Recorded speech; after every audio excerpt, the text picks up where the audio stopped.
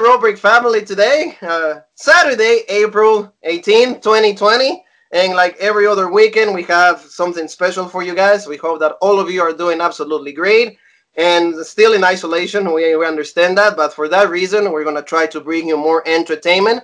And this time, like always, again, Saturday, we try to bring you different things, not only the shows. And we have the honor, the pleasure to have one of the greatest wrestling journalists in Pennsylvania, a great figure. He's actually radio personality, a blogger, a wrestling manager, a play-by-play commentator, and a pro wrestling illustrator writer, Mr. Brady Hicks. Thank you so very much for being with us. What's going on, guys? Thanks so much for having me. I'm excited. I don't get to do too many of these, so it'll be a good time.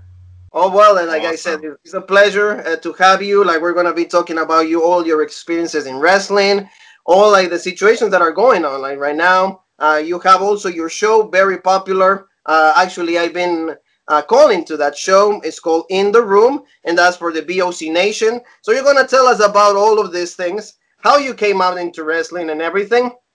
But I want to start by asking you, how did you get in the business? How did this passion started for you? How did Brady Hicks decided I love professional wrestling? How was that? Well, I mean, I decided that when I was like 10 or 11 years old. You know, I turned it on, and I think it was the Big Boss Man was throwing some jabron around. You know, and I was like, I love this. You know, I could. And my mom told me I'd grow out of it, kind of like she told me if I eat pizza every day, I would get tired of it. And not true. I never got tired of it. Here I am. Never. At 42, you know, more than 30 years later. Exactly, yeah. It's so that's when I decided that like I love this, you know, and I want to be a part of it as much as I can, like a lot of you guys. So it is true. It is true. Now, as far as like how I actually got in, so it started with a girl, like a lot of stories do.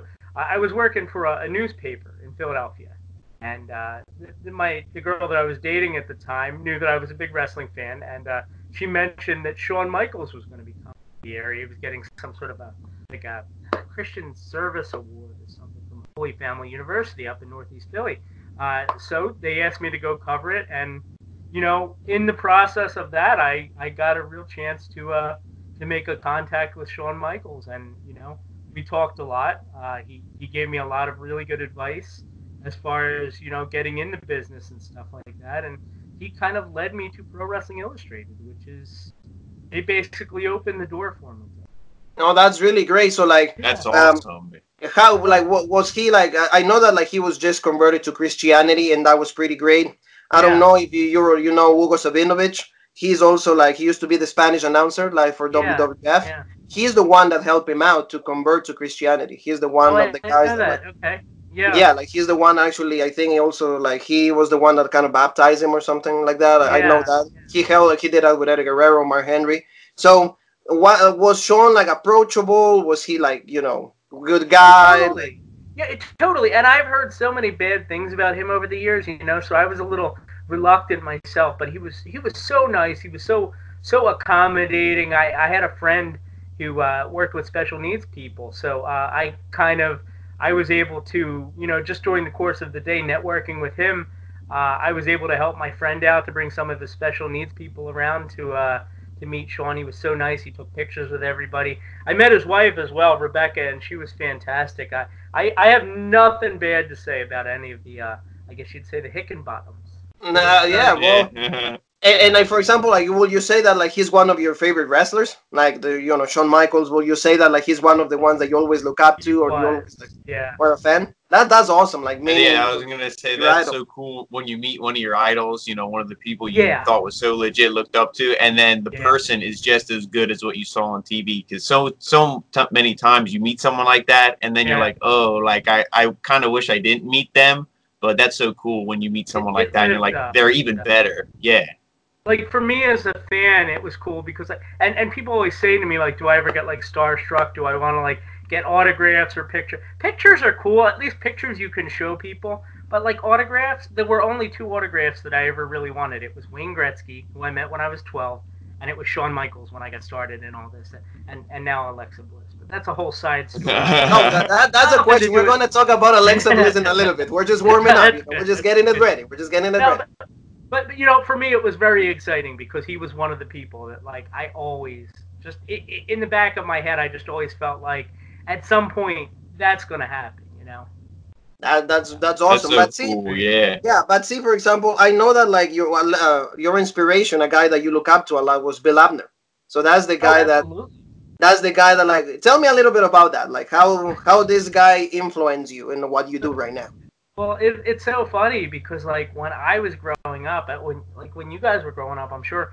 I'm not sure how old you guys are, but like for me, in the '80s and early '90s, like Bill Apter was Pro Wrestling Illustrated. He was wrestling journalism. You know, he would be cover to cover about 80% of what that magazine was, and there were a lot of other great writers. I don't want to discount anybody, you know, but Bill Apter, he was the face, he was the personality. I would tune into like NWA television, and he'd be there giving the year-end awards out, Pro Wrestling Illustrated plaques. Like that was, you know, it was surreal to me, if nothing else, just getting to work and do stuff with Bill.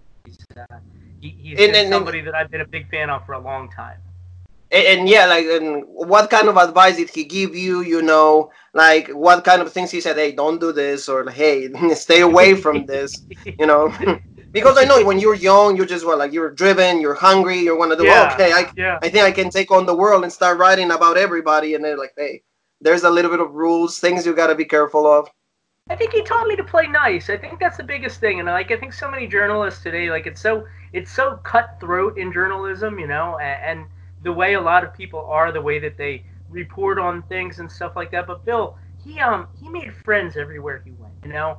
He was always networking. He was always a showman. He was always entertaining. The guy does karaoke for fun, like that. Somebody just asked me yesterday how I knew Superfly Jimmy Snuka. Bill Apter introduced me. He invited me over for karaoke, and Jimmy Snuka was there with his wife Carol. Like that's the kind of stuff. Like that's how Bill Apter is. You know, he's just friends with everybody. And the other big one, I don't know about you guys because you're like college age, so it's probably not great advice for you. But Bill Apter taught me to always drink in moderation. A lot of people don't know this, but Bill's straight edge. He doesn't drink. He doesn't do anything like that, you know. And I think it really helps him to focus on the things that he loves. You know? So, Oh yeah. I'm not saying I never have a drink, but I try to remember that, like, you know, if you want to be taken seriously, you kind of got to present yourself seriously in a lot of ways. And Oh yeah, that's something that. Bill for that. Yeah. That is something that Mr. Leegg always reminds me. It's like, hey, we gotta look ourselves. We gotta present ourselves serious. We gotta look ourselves good. You know, we gotta. Not that I don't mind having a drink once in a while, you know, or several, but you know, it's all about when and where. So. Oh no, exactly. It's also who you drink with, you know, especially because right now with like technology, everything can be recorded, everything can be, you know, and then we have a drunk backfires. Episode every year of the podcast, so like I understand, you know. But, exactly, like when you put yourself out there, yeah. I understand that, but like I'm really like excited to see, like, see, for example, you met Superfly Jimmy Snuka and everything. That was really cool. For example, like, tell me a little bit about like the people that you met that caused like really great impression in you. That you will say, hey, I didn't think he was gonna be that nice or he was gonna be that great. You know, it's so funny for me. Well, one that comes to mind is Stacy Carter, the cat. Jerry Lawler's ex-wife, and she was with WWE for a while. Yes, because she was so nice and like so open, but it was like it took that like in, you know, like I had interviewed her ex-husband, who was Sin Bodhi or Kazarni. A lot of people knew him. Yeah, Kazarni, he was on WWE for like a little bit, like two weeks and done. 2 weeks and done. Exactly. You know, but he was my in, you know, because she was doing a show that I was involved with.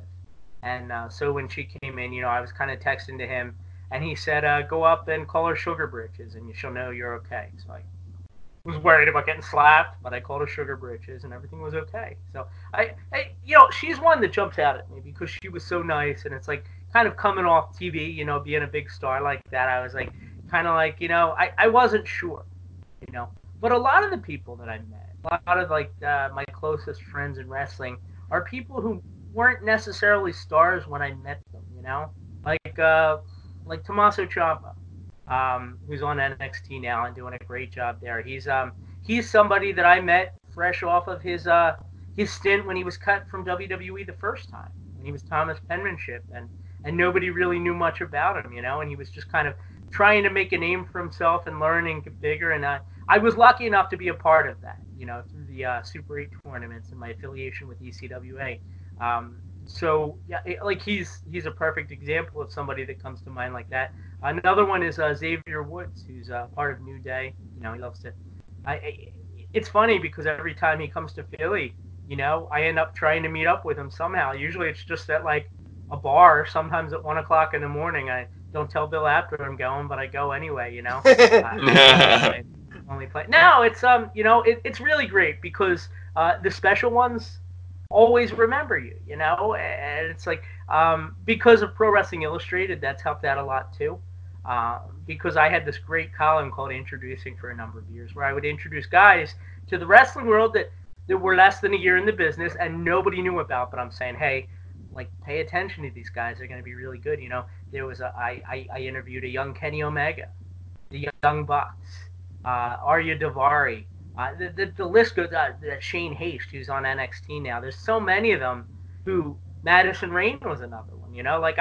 I'm lucky enough because of it's like I'm probably rambling too much and I apologize, but I get excited about this. It's like you don't apologize. No, we love the story. You going on and on. There's no time here. You going and on, baby. Enjoy it. Well, it's like one thing builds on another. I get the magazine that leads to ECWA. The magazine might lead to meeting this person. It might lead to networking here, and it's like everything just kind of builds on each other. And so I've been very fortunate because I've been put in some situations where some really cool stuff can happen. So. That's awesome. Any Jean Paul, any thoughts, any questions on that? So then, you were writing and stuff. Now, how did you decide, I want to have a radio show or did somebody bring you on and then you kind of took over? How did, In the Room start for you? Yeah, no, it's wild. It's wild. I wanted to podcast for a while, but I didn't really see my spot to jump in. I didn't know enough about hosting it or editing it or doing any of the things that I needed to do to run a podcast. And we're talking in 2007, 2008, when all those resources weren't really out there at the time. All people knew how to do was record a brief MP3 and put it online. People didn't really understand all the ins and outs of podcasting or streaming live or whatever. So I'm writing for Pro Wrestling Illustrated, and my managing editor, who's a good friend of mine, Frank Cruda. He and I miss Frank dearly. He had a stroke a couple of years ago. He's not in anything anymore. It's horrible, just to see him because I don't get me wrong, it's great to see him, but my heart goes out to him and his family because just what a tough circumstance. But anyway, so Frank Cruda, he was doing a weekly podcast on a network called Who's Slamming Who. Tommy Fierro is a promoter out of North Jersey, and he had this whole network. It was different personalities. I know Stro Maestro was on there, that my co-host now. Kevin Kelly had one. Steve Carino had one. Matt Bourne, Doink the Clown, had a bunch of them. All these different little shows that people were contributing to this network. And Frank decided he didn't like doing it. It was just call and leave a voicemail on a line, and then they edit it for you and put it up. So I started doing it. I took over PWI Weekly in April of 2009, and I never really looked back. I changed the name about a year later just to make it more my own. But yeah, I never looked back, and that was my kind of beginning with all that. They took care of the early stuff until I learned how to do it myself. So that's awesome. We've been around ever since for 11 years now. Where does In the Room? Where did you get the name? Or it was just hey, you were in your room one day and it's I'm going to do a pod, or that's how the name came about? So I was talking with what happened was and I'll go into the whole story now because I think enough time has passed that I'm probably not going to get in trouble. So in August of 2010, I did an interview with AJ Styles, and it was kind of my first major interview that I'd ever done. And he said some stuff in there that got him some heat with TNA.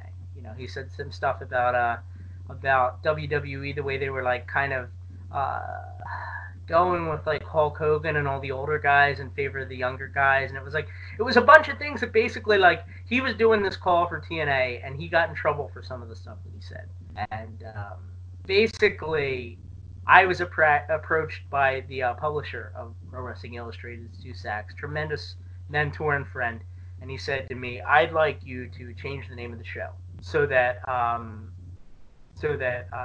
you know, just because you don't usually associate controversy with PWI, and I know it wasn't my fault, but it was kind of one of those things where he didn't really want PWI's name attached to a podcast at the time, you know? So, not ready for it.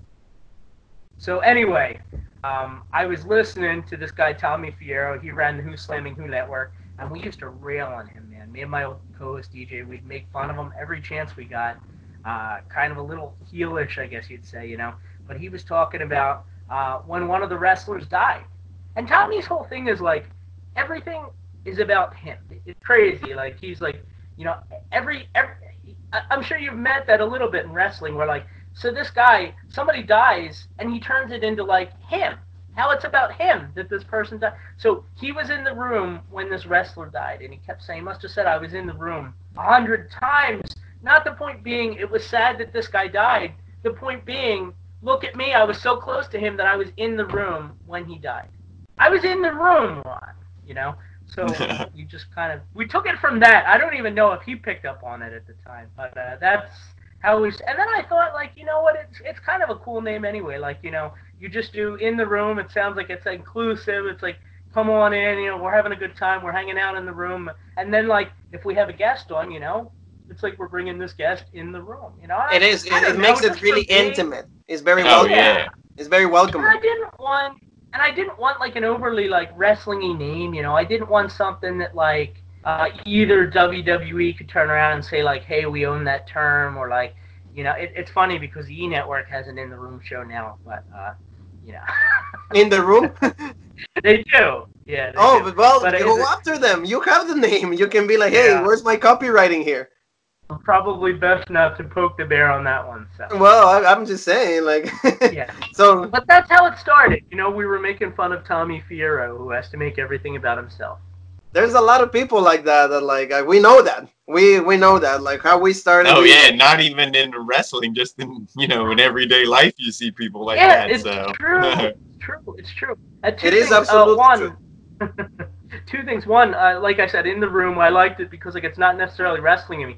If I want to interview an actor, I can go ahead and do that. It doesn't like it's not limited to just wrestling at that point, you know. That's one of the reasons I liked it. The other thing is like you were talking about that with like the people the way they make it. When George the Animal Steel died, I got to a fight online with the Blue Meanie because I was like, when he died, all my Facebook, it was everyone, one after another, just talking about how they knew George the Animal Steel personally and what a great guy he was. And it's like, I'm sure some of them knew him, but don't tell me they're all as close to him as everybody pretended, you know?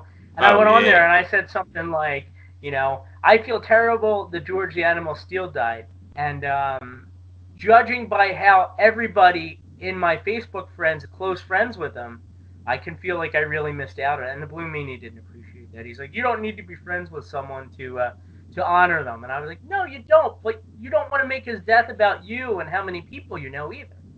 Oh, yeah. Well, like, that's where I was at. But especially doing journalism is you got to focus on just the story, right? It's like, hey, George the Animal Steel passed away. You don't need to add you in the story because you're making the story into you. So it's just what happened and that's it. Journalism, Yeah. Exactly. Yeah. And no offense to Tommy. Like, we've talked things over so many times over the years. We're good now. I'm not saying any of this to trash him. I'm just telling you about how I felt 10 years ago. But that's how a lot of people are. That is how a lot of people are. It's like somebody has a misfortune, and we're going to turn this around and use it as an excuse to talk about how many people we know or how great we are. Yeah, like focus on, stay on the topic, stay on like what is meaningful. I will say that. So now that you say that, Brady, tell me about, did you go to ECW? Because example right here, our friend is like a big ECW fan. He's watched every single episode. Did you go when like it was popular in Philly and everything? So let me start off by saying I was a huge ECW fan. Okay. I remember my friend came to me, my friend JR, my best friend growing up, and he said to me, I know you like wrestling.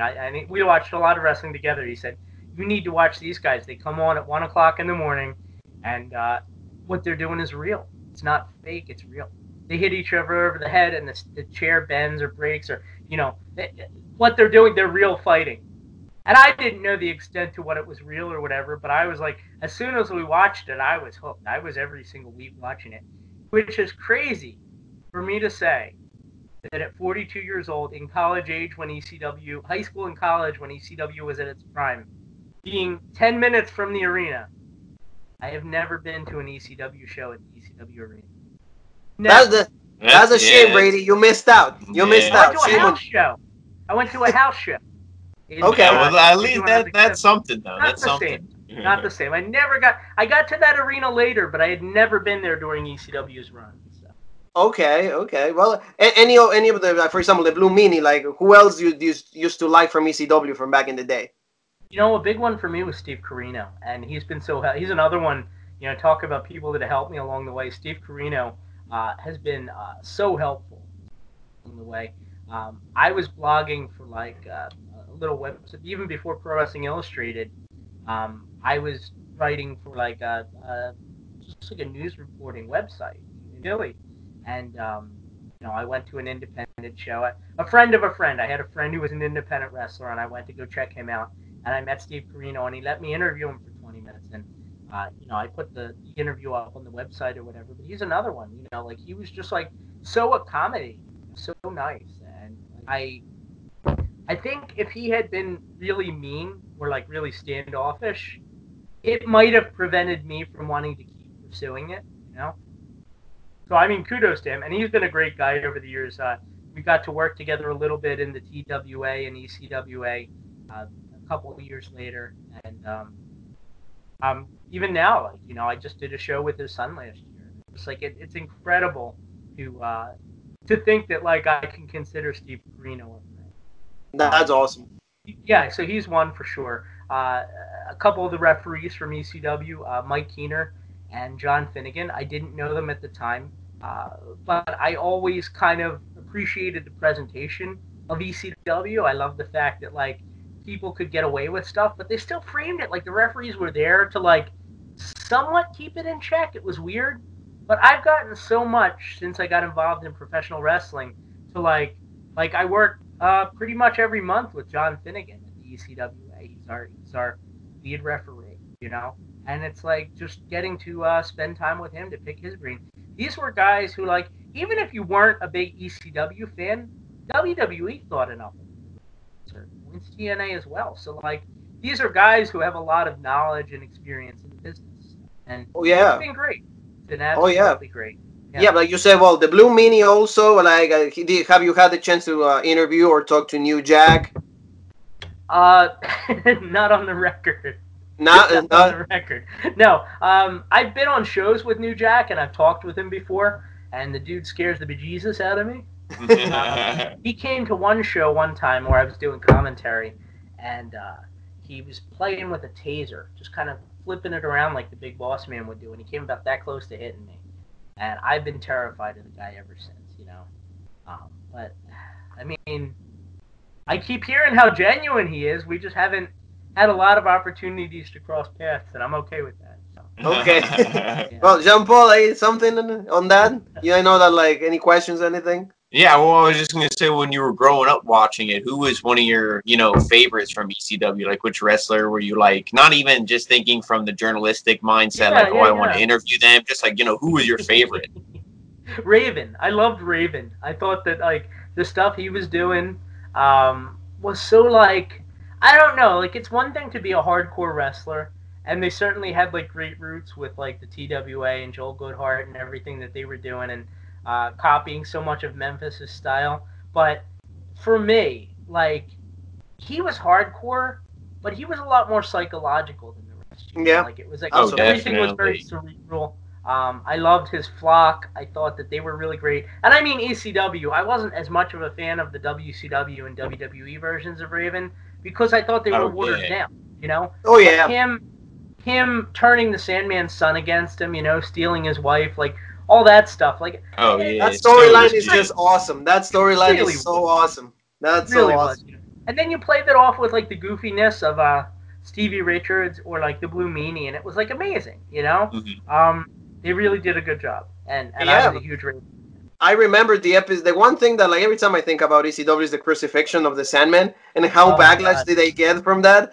So, like, Kurt Angle was in the arena and he said, like, he was about to sign for ECW, and then he says, you know, don't if you like if you put any footage of me being here, you'll hear from my lawyers.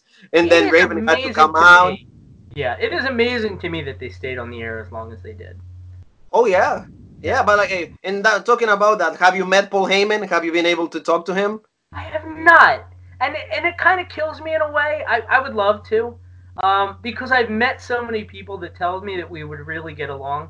I've talked to him before on email, and you know, on social media, but no, I've never had the opportunity, and it's particularly crazy for me because he kind of like he's one of those wrestling names that started out with Pro Wrestling Illustrated. Yeah, photographer and all of that. He kept building up. Yeah, exactly. Like, and he just, you know, he just came about 20 years before I did, 15 years before I did, you know, whatever it was, maybe 10, 15, yeah, 10 to 15. Anyway, so yeah, it's crazy. It's crazy to think about. Yeah, maybe it was 20. I don't know. But, okay. Well, but then Brady. Well, I think you're a Paul Heyman guy, so I wish that like you can meet him soon, and then maybe we can meet him soon, because for me, Paul Heyman is one of the greatest minds in professional wrestling. Everything that he's done, you know, there's a lot of good and there's a lot of bad, but I always keep the good. You know, I like to keep the positivity on everything, and he pretty much is one of the greatest like managers of all time, I would say, or wrestling minds as is all, creating everything. Beyond that, like, he can sell a show or a match or a concept like nobody else. Like, he has helped Vince McMahon so much in the last, whatever it is, 18 years that he's been on and off with the company. He's just been tremendous. If you think about, list the best promos in WWE, and regardless of what you say about him, the fact that you're considering a guy who's about 60 years old, never got in the ring, and physically looks horrible compared to everybody else, he is probably the best on the mic in the entire company. Oh yeah, and I think that really says something. I think it really, he has this real grasp of like what works and what doesn't, and what draws people in. Yeah, he commands the crowd's attention. Yes. When he comes out and he speaks, nobody's looking at their phone. Nobody's there like, oh, Paul Heyman's saying something. Yeah. We're gonna listen to what he has to say.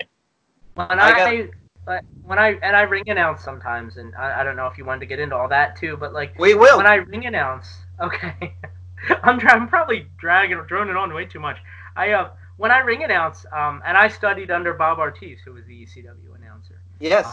So I'm kind of getting secondhand Paul Heyman knowledge in a way, because like he passed all this on to Bob Ortiz, and Bob Ortiz passed it on to me. But I try to remember, like, whenever I have that microphone, people should be paying attention to what I'm saying, you know? And if they're not, that's on me. That's not on them. You know? If their phone is more interesting than what I have to say, then I maybe need to change the way I'm doing it, you know? And that's what I try to keep in mind. Yeah, so like podcasting. Well, it's true. Like, for example, like now, like, you see, you're a podcaster, you're a ring announcer, you're a play-by-play. You know, you're the whole package right there, my friend. So what do you enjoy the most? Or like what does it come easier for you? You know, for example, hey, ladies and gentlemen, you know, you want to like introduce, you like to do the play-by-play a little better, or like what is like the thing that you comes easiest and the thing that you enjoy the most? It can be the same thing too. Wow. I mean, I don't know that I could choose one or the other, you know? When I started doing all these different things, it was because I wanted to stay around. And that sounds stupid, I know, but like, you know, writing for the magazine, the way print media is dying, there's always a concern for me that, like, they could take away all my assignments and then I have nothing, you know, and then I'm back just where I was. But if I podcast, you know, if I use my connections to get interviews and I put together a fun little group where we sit around and talk wrestling, and it's an outlet if nothing else, you know. If I go to independent shows and I do play-by-play or I do ring announcing with, you know, sit down with my man Phil Sly. The dude is amazing. Check out his independent stuff. Yeah, we will. And I recommend him for your show as well. You guys would really get a kick out of him. he was the heel for the longest time. He basically was like a Cuban defector. But he was amazing. He was a referee, and he was a crooked referee, although he'd never admit it. And he was 10-0 in ECWA. You know, he never lost a match. He'd use his influence, and he was amazing. But anyway, so I love writing. I love broadcasting. I love going to independent shows, meeting the wrestlers, doing play-by-play. I don't want to take any of it away, because like I've always just tried to spread myself so wide that like if any piece of it kind of had to go away, I wouldn't be totally out in the dark. So I don't know that I could really choose. You know, I liked it all. That's a smart move though. Definitely getting, right? Yeah, definitely like planting, you know, some roots, some seeds in every single outlet. So like you said, if one of them fails, you know, you still have some ground to stand on. And ECWA, as much as I love them, they could go away tomorrow, and if they go away, I still have the magazine and the podcast, you know? Well, yeah, that's true. That's true. Yeah, like that's being so versatile gives you so many avenues for you to just keep choosing. Hey, this is not working. Maybe I go over there. You know, I can do this, I can do that, and also like see you put the knowledge, because I feel that as fans, we all have that inner wrestler in us that, like, for example, for me, you know, I'm short, I'm skinny, I'm you know, I'm gonna be like a Rey Mysterio, more beat up. You know, that's all I'm gonna be. But like, there's always that in me that I want to contribute somehow to be part of the business. I just want to be a part of it. You know, however it was. A lot of people like that. Yeah, that's why I always say that the future of the business is strong.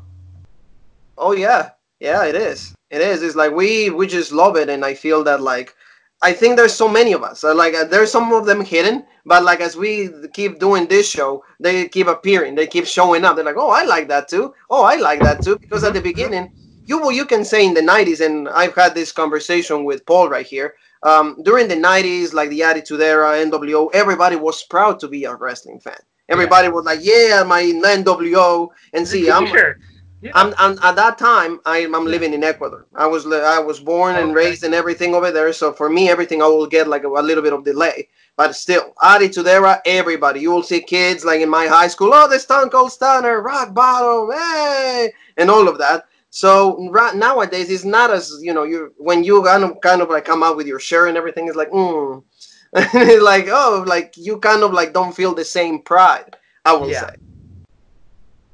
I will say on that. Yeah, no, I agree.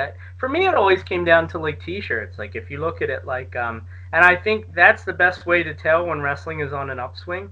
In 2014, when Daniel Bryan was so big, and everybody's running around yelling, you know, yes, yes, and they all had the yes T-shirts, and I go to, for example, the Jersey Shore, and I'd see 5 or 6 people wearing wrestling T-shirts. You know, even if they were retro ones.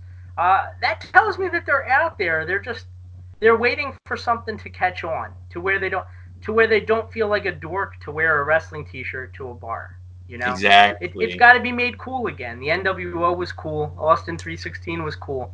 A lot of stuff today not so. I think AEW's kinda there. Yeah. It's nowhere close as near as like 98, you know, 96 with the NWO, all that, but it's definitely kind of getting there, you know, like, but AEW helped that. I feel a lot more, you know, the past year or so, you do see more people coming out wearing like, oh, you know, whether it's just the basic AEW shirt or the Young Bucks, Kenny Omega, and even like you said, the old retro stuff, Macho Man, Bret Hart, Razor Ramon, you always see those mixed in, Stone Cold and stuff. So they are coming back, but it's nowhere near as close as it was like in the late 90s. Yeah, no, you're right about that. You're right about that. And AEW, like I almost think they're like a little like ECW. Like you know, people would just wear like the company logo on the shirt, and they would wear it everywhere. A much smaller scale, but I think I see the potential there. You know, they've done a really good job building the brand around people that fans liked anyway. Yeah. Oh yeah, absolutely, Brady. So now that we're talking about companies and everything, tell me in your eyes, like, and I know you talk about this in your show, but like, do it for our Rubric family, the current state of the product. What do you enjoy the most? Do you enjoy WWE a little more, or AEW, or Impact, or NWA, or New Japan? I mean, I watch it all. I should say that. I don't watch New Japan as much as I should, but I try to keep up with the comings With what's and goings. going on. Yeah, With exactly. what's going on. My favorite show, probably presentation-wise, is the NWA. I really like how they do Power with the whole 80s feel and everything. I'm a big fan of most of that roster, and I just think that they made a real effort to be different, you know? When I watch AEW, and I'm not saying this to take a shot at anybody. I think Cody's done an amazing job with that company, and I have a lot of friends there. But to me, it always feels like Nitro Light. Like, I feel like I'm watching something that could have taken place 20 years ago, and it's not really that different or that special, save for the efforts of a couple people. When I watch the NWA, yeah, like, it looks like it happened 30 years ago, but they're trying to be different than what they have today, you know, and they're trying to give fans something that is a little risky to give them, you know, and I think they have a great roster of talent. Nick Aldis is a personal favorite of mine. I've had him on the show a number of times, and I just feel like he is probably about as good as it gets in wrestling. Like he's pretty good. He's an excellent wrestler. Yeah, Mickey James's husband. Pretty great guy, and like. The only he mentioned something, we will not touch on that, but like he said, there's a name in WWE. You told me, Paul, that like for that reason he cannot go there. But like, yeah, but he's a really great guy. I remember him on TNA also. Like he had a great feud with James Storm, and then he went to Global Force Wrestling with Jeff Jarrett. That company didn't last that long, but didn't last long now. But yeah, he's good. I like James Storm. Like he's the cowboy. You will see if you have been a fan of the show. Every single time I see Bobby Roode, I'm like, "Can you get beer money again?" I told him to Paul about beer money. Yeah, I enjoyed that. That's my favorite tag team on TNA. I will say that. Yeah. No, and yeah, I will say that. AEW is getting there. I think we do the reviews constantly, and like there is a lot of good episodes. But like they keep tweaking a little bit of things. I think the show will get better. Yeah. No, with all that said, I think that WWE, for the spot that it's in, for how big their audience is, and all the fans are looking for different things necessarily. You know, one family might want a kids show, another family wants something a little more edgy. You know, personal preferences as far as wrestlers and stuff like that. I think WWE does a really good job with balancing based on what they have. Yeah. And providing a little bit of everything, especially in light of like the circumstances with this pandemic and everything. Like I feel like, and I don't say this because like I think it's great that people got released or whatever. That's horrible, and like a lot of them, now I'm gonna sound like Tommy Fierro. I know a lot of them. You know, I'm friends with a lot of them, and I hate to see them going through this. But the truth is, it is a business, and most people are out of work right now. Unfortunately, it is. Oh, yeah. Like, I think WWE's done a good job with like everything that they have to consider, putting on consistently a lot and at least decent programming. Oh yeah. I'm on board. We agree 100%. Like you said, you know, a lot of like writers, journalists, even podcasters feel like the way to get themselves over is to just be overly negative. And like we're in the boat where we're like, hey, we appreciate it for what it is. We'll say if we don't really like it or agree with it. But at the end of the day, we're still fans. This is still like, you know, it's still cool that we can even enjoy this during, you know, everything that's going on. So we're in the same boat. We, you know, hey, it might not be the best show, but at least it's consistent. At least we know we can always depend on it. And, you know, it's usually at least decent. It's usually not the worst thing that I could be watching. So, you know, we agree with you on that. But I want, you know, we touched on the releases a little bit. You know, it is a terrible thing that happened, but I want to get your, like, direct opinion on it. I almost see it as a blessing in disguise for a lot of these people because they were locked in these contracts. But now, you know, when everything goes back to normal, now they can show, you know, the fans who saw them in WWE as, oh, that's the guy who goes out and loses in 3 minutes. Now they can see him wrestle on the indies or maybe AEW somewhere else and be like, man, this guy is legit. This guy can really work. He's a good wrestler. You know, there's guys like Zack Ryder or Kurt Hawkins, who I'm big fans of. Now they can go out and they can show people, hey, we're not just the guys who lose to the Viking Raiders every Monday Night Raw. You know, we're actually legit wrestlers. I think that the releases were kind of a blessing in disguise for some. Zack Ryder is one that comes to mind because he has been hustling for more than 10 years to try and get himself over. And it's like every single time he finds something that works, they would like cut him off at the knees, you know. First it was the podcast, then it was that internet title, and it was like his promos, you know. It's like they took away his like mic time when like he was like getting over, because they didn't want fans to chant him because he was a mid-carder. Like, at some point, I understand you need to reach for the brass ring, and not everybody can, but I feel like if he had left WWE 5 years ago and gone to Japan, he probably would have been a much bigger star with a much bigger WWE contract today. And that's absolutely. It's a great thing that you're saying, because the same thing, that's what happened with McIntyre. See, McIntyre left. He's like, okay, I need to reveal myself. I need to like kind of improve in a little things. Goes to TNA, Drew Galloway, everything. I think that's when he started to do the Claymore kick. Because I remember seeing matches with Matt Hardy. He wins the title and everything. Yeah. And now he's back, $1 million. Same thing. Together with Gabe Sapolsky. You know, we were talking about Paul Heyman earlier. Gabe Sapolsky is like the biggest Paul Heyman disciple with Evolve and everything he's doing. If you ever want to interview Paul, try and look up Gabe. Sometimes he's doable, and he's hook us up. That's what you gotta do. Hook us up. Be our liaison. I haven't talked to him since he went down to Florida. They used to run in Philly all the time. You know, I would always see them at the arena for like Dragon Gate or Evolve. You know, but it's been a few years now. I'd have to look in the old Rolodex. I don't know if I still have the number. To me, like these releases, like Paul is saying, is a great opportunity for a lot of guys to reinvent themselves. This is the chance. I would say Rusev has another great opportunity.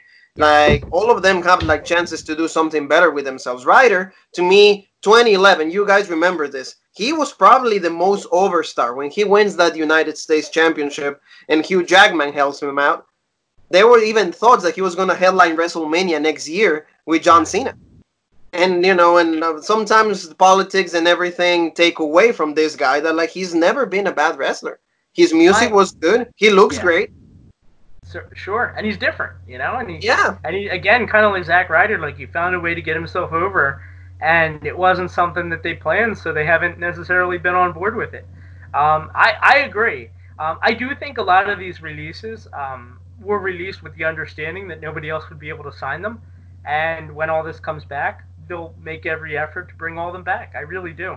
I can definitely see that. I don't think they all will, but, you know, I think that a lot of them will, you know, because it's an opportunity to collect a paycheck and you know, be a part of WWE. And hey, if you're there, you never know. So. And also, like, see, like, they get a chance to travel the world. They do so many things. Like WWE right now, the state of like the company is not just wrestling. Right now, you go and reach out. You have so many foundations that you work with, organization. It is just it's like global phenomenon. Like they call themselves. So it is the truth. But like now, tell me a little bit about, like you say, like Tommaso Ciampa, you're friends with him and everything. How does it feel for Brady to see the Tommaso Ciampa that you just met, to see like the biggest and the greatest heel in wrestling last year and like 2 years ago, the greatest heel, like, you know, incredible wrestler, a guy that like turned his career around just by turning heel, you know, and right now main event guy. Yeah. And I don't even think it was the heel turn that did it. I think it was, he connects with the fans, you know, on the most basic, visceral level. He's giving the fans something that they want to see, you know, and whether he's a good guy or a bad guy, they like him. And he's relatable, and he's such a nice guy. He really is. Like I said, I think I first met him in like 2007 or 2008, and to just think that like this is the same guy, and we still text all the time. Like he just texted me yesterday asking me what I thought about his the whole shabazz all around the, you know, the outside and on the top. What was it? The street fight thing. Oh, the street fight with Johnny Gargano. Like, yeah, like just to think that, like, you know, he would think enough of me to like confide in me about that kind of. I am a huge Tommaso Ciampa fan, and I think it's great to see that the fans appreciate how genuine he is, because I think it really does shine through. Oh yeah, and I know I sound like Tommy Fierro again saying that, but like, yeah, that's he's a great guy. Well, and it's good because, like, see, this guy Johnny Gargano, like, this guy's also like, they're not like, you know, the muscular guy, they're not the big guy, but the fact that like they are headlining NXT is so remarkable. Yeah. And you know, if you ever Texas you back, they say Robreak, the guys from Robreak say you did a good job in the match. It was just a good storytelling. I really enjoyed it. We said it in the review. It's really great to see how like they keep twisting the situation around. Yeah. You know. Yeah. And he's so smart too. Like he was saying that he doesn't want to go up to the main roster. Like he feels like his spot is in NXT, not just for traveling. He's got a young daughter and he has his wife Jessie. Like he's fine just being part of NXT. And I wonder if part of it isn't because he knows how many guys get called up and then just kind of squandered when they're on the main roster versus like what he's doing now. Is it going to get any better than that? You know what I mean? Yeah, I would say that the risk severely outweighs the reward of moving up to the main roster. Like he's been in the main event for how many years? He's not going to fall out of the main event unless, you know, he gets injured, and hopefully, you know, that never happens again, anything serious, but he's not going to ever leave the main event. So why go up to, you know, the unknown, where you could also be in the main event, or you could be doing, you know, job matches, you know, for 30 seconds and done. So why risk it? And beyond that, why wrestle more than once a week if you don't have to? If he's got, if he's got if he's got, let's say, 5 years left in wrestling, which I think he's 35 or 36, I could be wrong about that. If he's got 5 or 6 more years, generally like early 40s is when most normal people kind of stop doing this, you know. He could have 5 or 6 years in NXT, or he might only have 2 years in WWE on the main roster before he burns out, wrestling 4 nights a week. Oh, yeah. No, yeah, you got to be mindful of those things and actually take care of your body, because if you keep doing that, your longevity will be longer. Pretty much. Yeah, because like you said, he not even his wrestling career. You said he has a young daughter, his family. He wants to be able to enjoy that life after wrestling with his family, not, you know, be in a wheelchair or be, you know, oh, I can only walk for 10 minutes and then I'm done. Yeah. You know, he wants to be able to enjoy that life. So being on NXT is definitely, I think, the smartest thing. For a family guy, for sure. Yeah. And for a family guy on limited time, definitely. Absolutely, absolutely, Brady. And he gets to go home and go to bed with Jess every night, as opposed to being in some hotel in... And God knows where, pretty much. Indiana. Because they're all over the world. Right. Yeah, you know, in like Ambato, Ecuador. Like nobody knows where that is. I'm the only one that knows because I happen to be born there. But you know, different story on that. But Brady, tell me a little bit about, like, for example, the last interviews, because I've been listening to your show in the room and everything. You had Eugene. That was extremely great. I really appreciate like having when you interviewed another one I've known for so many years. Yeah. But great guy, and he had a really nice run. I will say that. He did. He had a really nice run in WWE. He even SummerSlam with Triple H. He's a guy that knew not to take himself too seriously. You know, like a lot of... Oh, I got to plug in my computer here. It's about to die. Yeah, he's a guy that knew that, you know, maybe didn't necessarily want to be Eugene, but recognized the need for there to be, like, a kid-friendly character on television. And, you know, he was willing to do that. And I would say he's been rewarded for it. I'm totally on board with Nick Dinsmore. He's a very unique guy. Oh yeah, and I see he was like awesome. I will never forget that promo when The Rock is like pumping him up. He's like, "Yeah, and who's your favorite wrestler, Eugene?" And he goes, "Triple H." And The Rock is like, "What?" and that created that whole storyline that ended up like taking them to a match on SummerSlam 04. So that was like extremely great. Yeah, and now Earl Hebner. That to me was really big, Brady. That was like, I take my hat on you with all the respect, because to have a guy like that, so knowledgeable and such a, like, for me, important figure in what, for me, when I was like 12 and everything, I started to understand in wrestling, and I will see the matches with him. Pretty much, he was the main referee. So to have an interview like that. It's cool. Thank you. And I got to credit Kathy for that one, my coach. You guys met Kathy. Yes. We want to say hi to her. Hi, how you doing? She before the world fell apart, I met you guys, and Kathy has been driving wrestlers around since the mid '80s, you know, and she's friends with so many of them. So like, and that's honestly part of the reason like I put together my show the way that I did, was because, like, you know, between Stro and Kathy and I, there's almost anybody that we want to reach out to yet, you know. We've had some sort of a personal interaction with so many different people. like in my mind, the Earl Hebner thing is a perfect example of that. Another one is Booker T. Kathy helped me get Booker T a couple years ago. While he was doing commentary on Raw, we had him, and like he's amazing. It's so cool because like when you see people on WWE TV, you tend to forget that like they are real people, and like I don't know, it's weird for me, very surreal in a way to get those kind of interviews. Kurt Angle's another one we had from when he was with TNA when he was a headliner, when you get stuff like that, it's just like it makes it worth it, It kind of makes me feel like what we're doing is definitely kind of paying off, And with that said, we try not to make the show about the interview, If we can get a great interview, awesome. If not, we'll just sit around and make fun of Rat Boy for 3 hours. Yep. No, it is true. It is true. And when it comes to that, tell me like the interview that you enjoyed the most. Tell me the guy that like completely blew you away. What was the interview like? You were like, oh my gosh, this guy is like just whoa. Yeah, what's the guy that you enjoy the most? I've had so many good ones. One that comes to mind was Serena Deeb. If you guys remember her, she was one of the ones actually recently cut. Trainer. But straight off of her run in the Straight Edge Society, and nobody really knew why she got she got released because she was supposed to be straight edge, and they found her drunk in a bar. And they tried to cover it up, but the fans all saw it and stuff, and it turned into a whole big mess. It was a shame. Because probably for the 20 people that saw it, you really cut off what was a great angle and great persona and everything.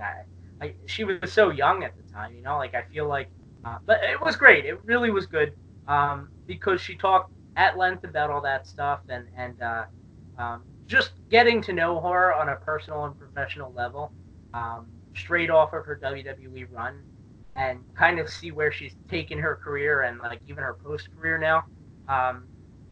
To me, it's an interview that I always like going back to and listening to because she has such a good message for people. So, oh yeah, she was like she also was part of the Mayon Classic. I remember that. She did that, and now then she became a trainer, and also after that, well, she got released. But like a lot of them, I was told that they're just gonna be like pretty much laid off. They're gonna be brought back. It's just the situation that where like we mentioned, it's a company. You're gonna make cuts, and then hey, everything's going is back to normal. Come back. That's how I feel. Especially others that didn't have big contracts. It's like you can't really release somebody that didn't have like a. I mean, they do have contracts, but they're not like these like unbreakable deals, Yeah, like long term or something. Yeah. Right. Yeah, it's a furlough. Basically, we're telling you, please don't come into work because we can't pay you right now. Hey, that's what it is. That's exactly what it is. And that also frees them up if they want to go somewhere else. But the understanding is there's nowhere else to go, because everything's shut down right now. Pretty much. And Paul, any questions right there? Any comments? No. Well, I was just gonna say, I know earlier when we were talking about interviews, and you mentioned AJ Styles a little bit. How was that, having them on? Was it, for those controversial interviews? And like at the time, were you like, ooh, he's saying some stuff that this might, get this might get some eyes on my show. Like this could be good. Like, yeah, here's my thing. And a big part of what I do, I don't know how much you guys have really gotten into this, but as you're getting guests, I think you're going to find that a large part of it is being able to build trust with people. And part of building trust is the understanding that you're not going to ambush them. As far as like, that like a line of questioning can lead to something that could potentially get them in trouble. So you don't want to risk that. You know what I mean? Yeah, so you don't want to lead them into that trap. Yeah. Exactly. Because no amount of press that I'm going to get is going to make it worth that. I'd rather have no dirt sheet coverage and come out of it with this wrestler saying I had a great time and I'd love to come back. I'm all right with that. I mean, if the dirt sheets pick it up, that's great.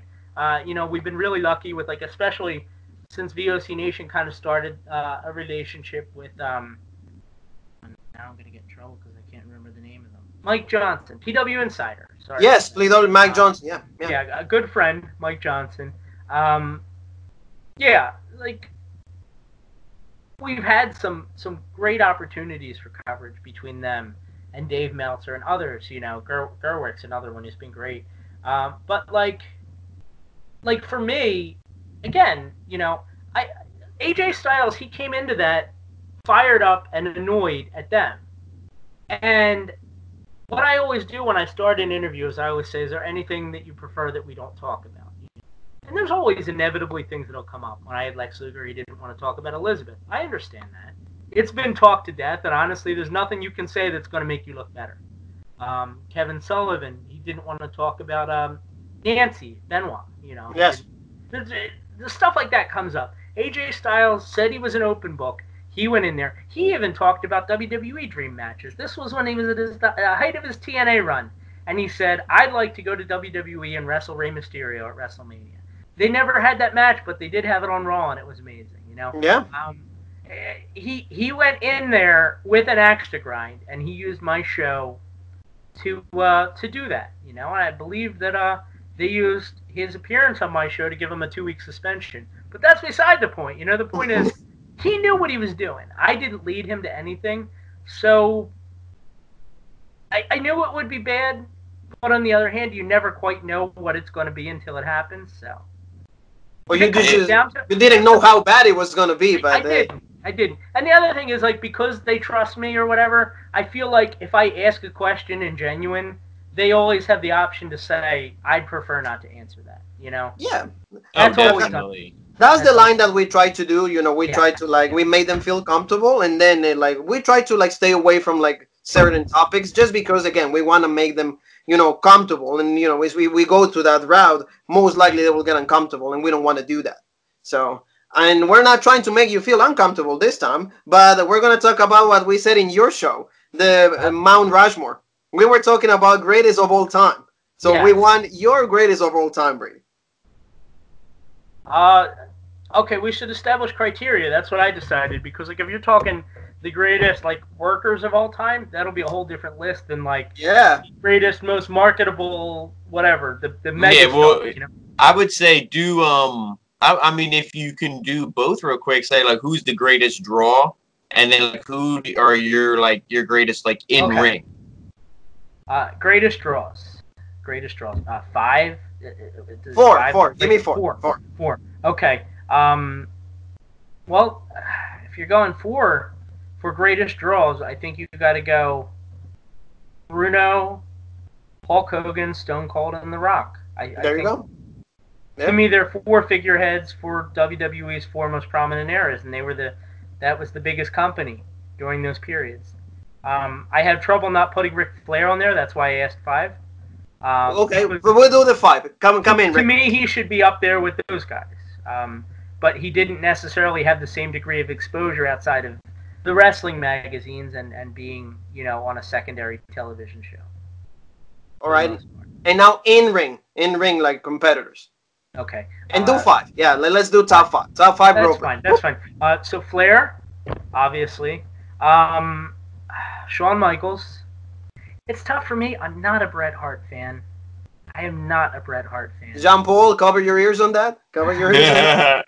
No, that's all right. That's what's beautiful about wrestling, because nobody likes the same stuff. If we all like the same stuff, it would all be boring. That's true. And I like personal stuff. He's always been great to me anytime I've ever had to deal with him.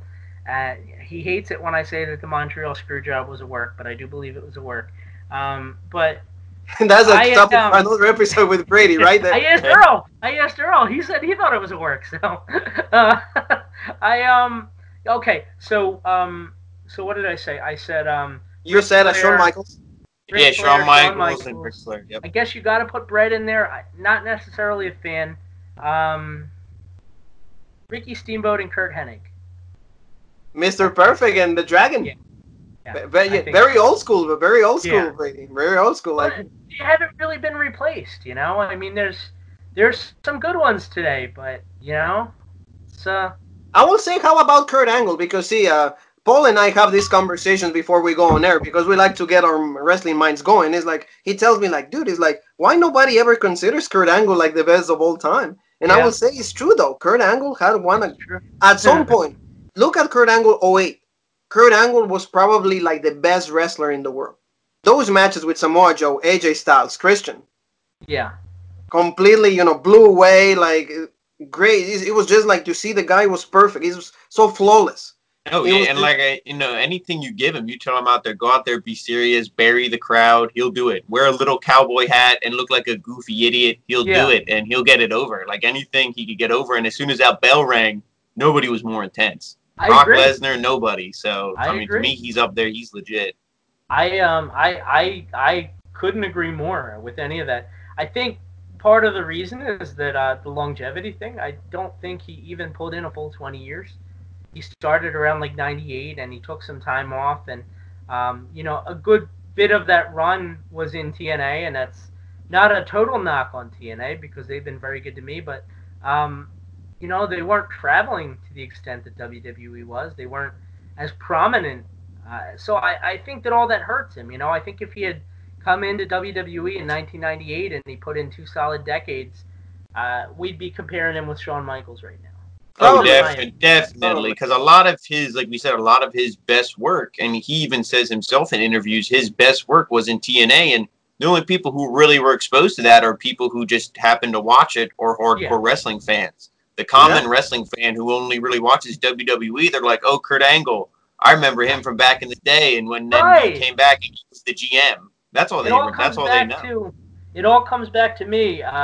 We used to, in the early days of the OC Nation, we used to have Rob Van Dam on a lot. And I don't know if you knew this, Juan, but like VOC Nation, like the network, that's one thing. But it was born out of an AM radio show here in Philly. It was myself and Voice of Choice, Bruce Wirt. And so we would have Rob Van Dam on a lot in those early days. And this is totally separate from my podcast. This is something that did go away, but I was okay with it because I had all this other stuff. And he would say how, like, people would come up to him in an airport and say, hey, you used to wrestle. He'd be the TNA world champion. He just wrestled Jeff Hardy in like a pay-per-view. And people will be like, hey, I remember when you used to wrestle. What are you doing now? No idea that TNA even existed, Yeah. Well, yeah, it is true. Like a lot of among non-fans. A lot of people like didn't know about it. You know how, and this is a fun story for you, and Paul knows about this story. I was freshly new in America. And my dad will, like, I didn't have a car. I didn't know how to drive, complete new here. And my dad will drop me at Barnes & Nobles every time. And he'll say, wait for me. I got to go and do some stuff. I'll come and get you. And then I will, like, look for magazines. And I found out Pro Wrestling Illustrated. I found out that, and I'm like, oh, and my English wasn't good at that time. So I'm like, okay, wrestling. That's the only thing that, like, I didn't pro. My wrestling is like, okay, lucha. Yes. So, and I saw, like, wrestlers and everything. So I will see the articles and I see TNA. And I'm like, what the hell is TNA? And then I start looking in the internet and everything. And that's how I found out about TNA. Because other than that, I didn't know about anything about that. Then I'm like, oh, Kurt Angle is there. Oh, Booker T's in there. Oh, like those names. It's like, no, now I know where Jeff Hardy went for multiple points in his career when he left. It's like, where did Jeff go? Oh, now Jeff's back. Yeah. Oh, now I know where he went. Oh, the Hardys are there. The Dudleys are there. Oh, okay. The Road Dogg, because like a lot of people hate that I love the Road Dogg, but that's fine. Like I love the New Age Outlaws are like for me one of my favorite tag teams. I enjoy Billy Gunn. I always say to Paul, I'm like, Billy Gunn could have been one of the greatest wrestlers of all time if he could have been a lot better in the mic. I love his moveset and like everything. Yeah. And Road Dogg for me was absolutely like, I used to just like have the time of my life just watching, and the boys and girls of all ages, the Generation X, and I didn't understand a single thing. They made it different. But it was good. Yeah. So and you know what, your story with the magazine, that's not unlike so many other people. Like I never watched like world class wrestling growing up, but I read about it in magazines to the point where I feel like I knew everybody. And when they had a special on ESPN, I was able to follow it, having never seen a damn thing with it, And it was, you hear that story a lot, like where the wrestling magazine, especially in the 80s and 90s, it was kind of a bridge for people that didn't have the internet back then to be able to check this stuff out. Yeah, no, you're like, the magazine did a lot for me because it helped me, like, it educated me a little more. ECWA because, as well. Like for me, like I work for ECWA. We do that Super 8 tournament every year. We're going on, we're more than 20 years doing that now. And it's like, I wouldn't have known about it if it wasn't for the wrestling magazine. But when I finally got to go in 2007, I was hooked.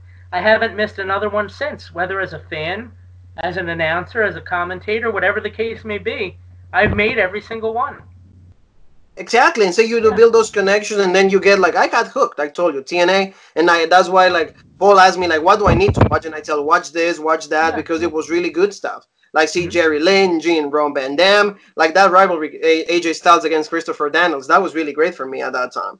That was really awesome. Like now that Christopher Daniels and AEW is not, well, age and everything, but to me seeing them go, it was just to me the best matches I ever seen. And now we're gonna talk about Brady, somebody that like we both love and Paul doesn't like too much. Is that we have an infatuation with Alexa Bliss. Tell me a little bit about your encounter with Alexa Bliss. About my encounter? It was kind of like an encounter.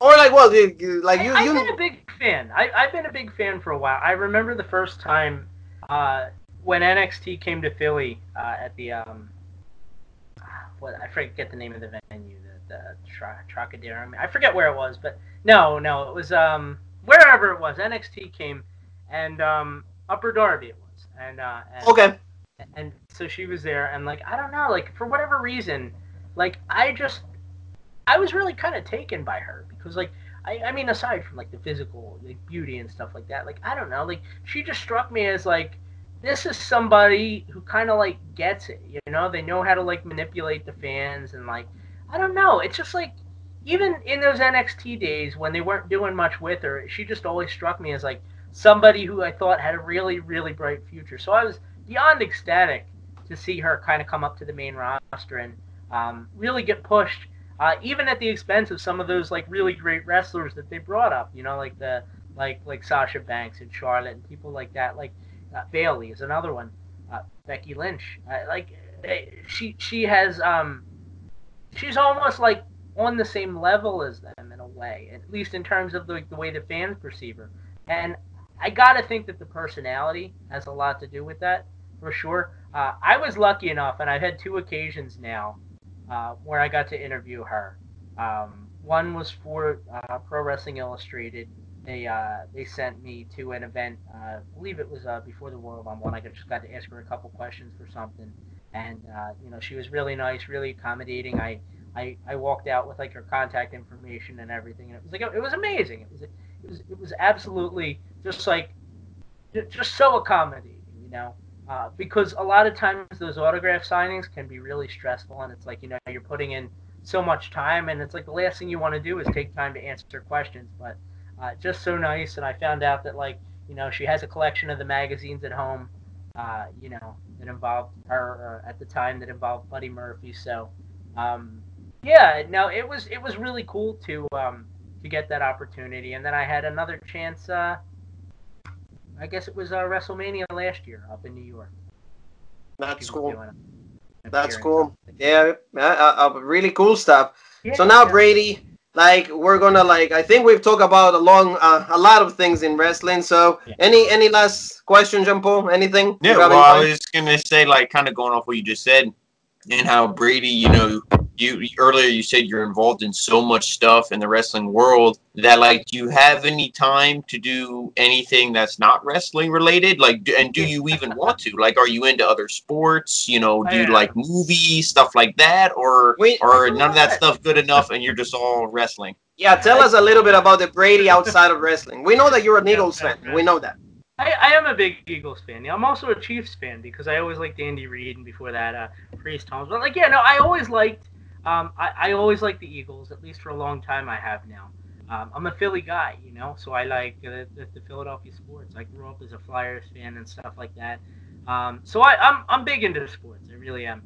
I mean, I watch movies. I watch television. I love to go out and have a couple adult beverages every once in a while. That's always a good time. More recently, it's funny. I did. So when I travel, we'll do my girlfriend and I will do haunted tours. They have haunted tours.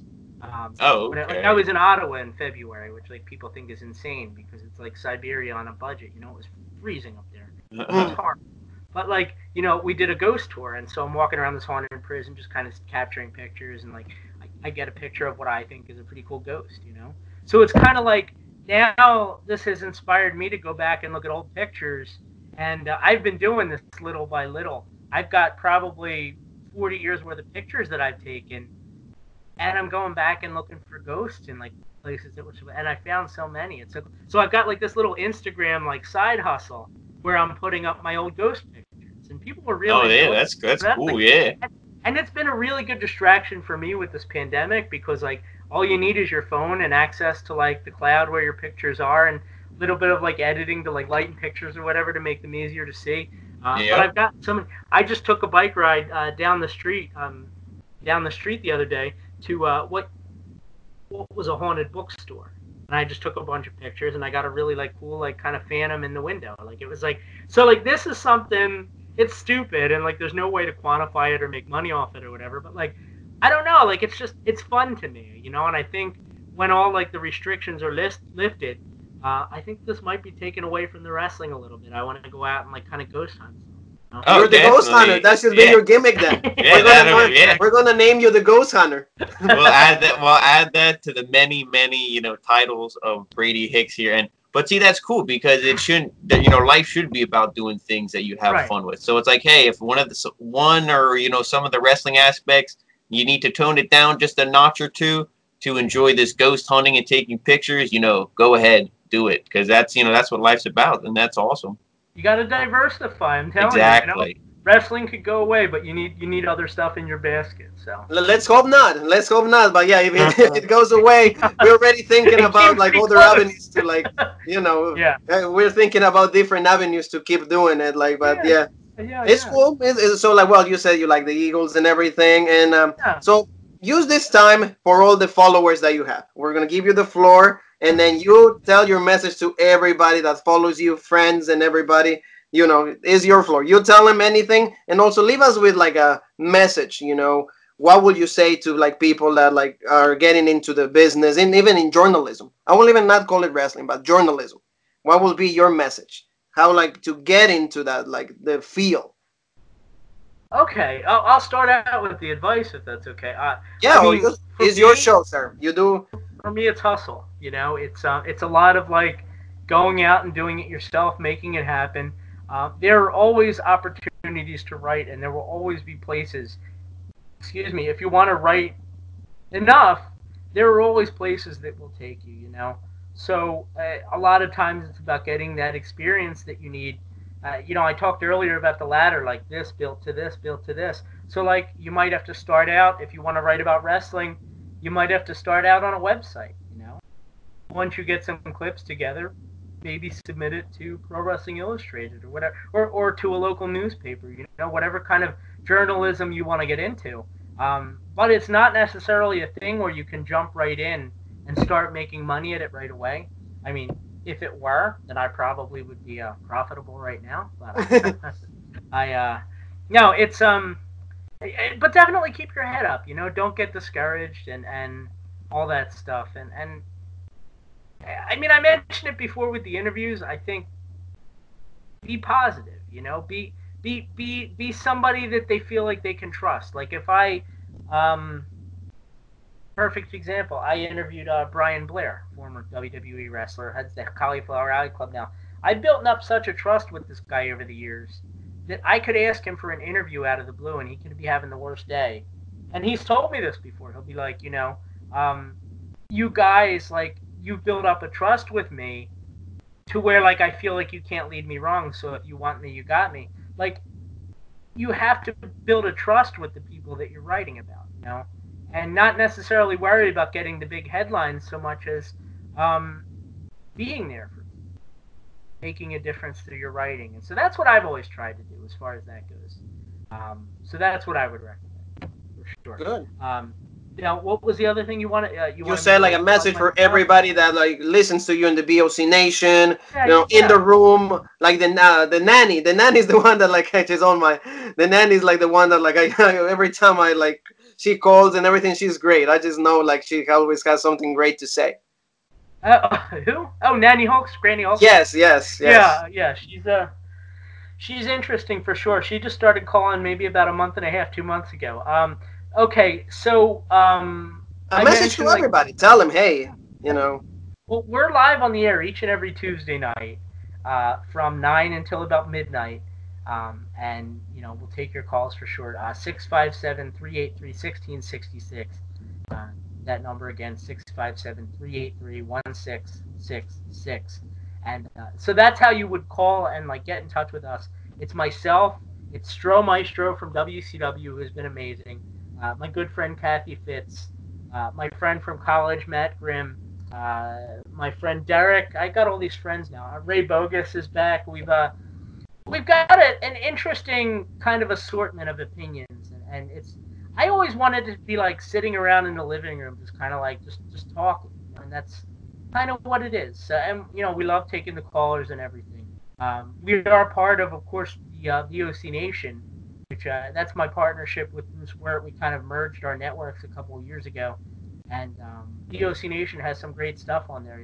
We have Wrestling with History on Wednesdays with Voice of Choice and Ken Resnick from the AWA and WWF. We have WCW Retro. I'm proud I named that show myself, WCW Retro. ECW Retro too, right? They have something on ECW.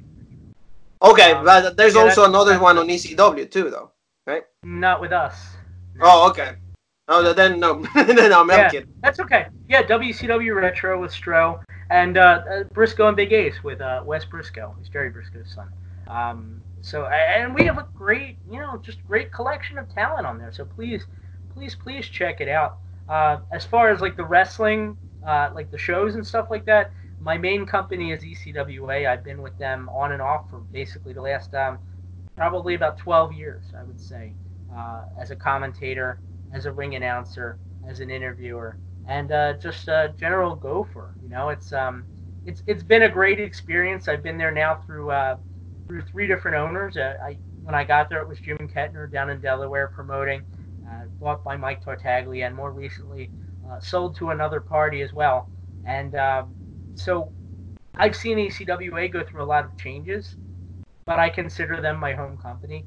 And I've been through a lot of different independent wrestling companies. One that comes to mind is New Moon. They were amazing. They were so helpful to me when I was kind of learning commentary and stuff like that.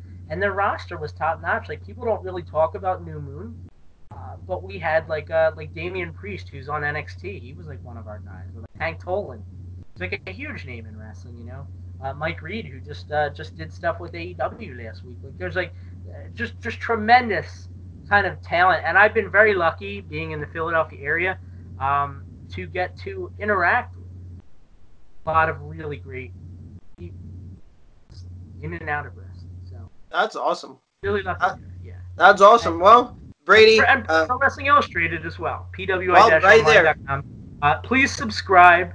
You get 50% off the cover price, which basically, if you only buy 3 magazines a year, I figure it like it's the 500, the Women's 100, and the year-end awards. They're the 3 that most people would buy if they buy them. So now you can get the entire year's worth of magazines for the cost of just those 3. Okay. Yeah, so you hear it, guys. All that information will be linked up in the video also. So we got you hooked up on that. But so Brady, I think that we cover everything, don't you think, Jean-Paul? Yeah. We definitely, we really appreciate Brady being here with us. Taking some time out of his day. We don't want to really take too much more. So again, thank you for all the information. We covered a lot of it because this man has so much more to cover. But like we said, we don't want to take too much more of his time. So. I was gonna say, we could talk about the time that I choked that idiot Smash from Demolition, but like, gotta leave him wanting more, Exactly. Well, if that's the case, it means another opportunity with us. Then that you already you're already telling us that you're gonna be for another episode. It's gonna be part 2. So yeah, I had so much fun, guys. Thank you. Awesome. Oh no, thank you again. Thank you. Thank you for everything for your time. Thank you for the privilege of being able to talk to you, for your knowledge and everything. We're so glad and humbled to have you. And Jean-Paul, where they can find us? Facebook, Instagram, Twitter. Follow us there for all updates on the videos. YouTube is the main place. You can see our weekly show reviews and then also see amazing interviews like the one we're doing right here today with Brady Hicks, superstar of pro wrestling. So And also like the Ghost Hunter, like he said it here on Robert. He said it here on Robert, Ghost Hunter. So we always have like breaking news. Not creepy at all, because we have a thing working about ghosts also, but that's only in the works. So Jean Paul, I think you and me and Brady, we have one more thing left to say, right? Yeah. And that is.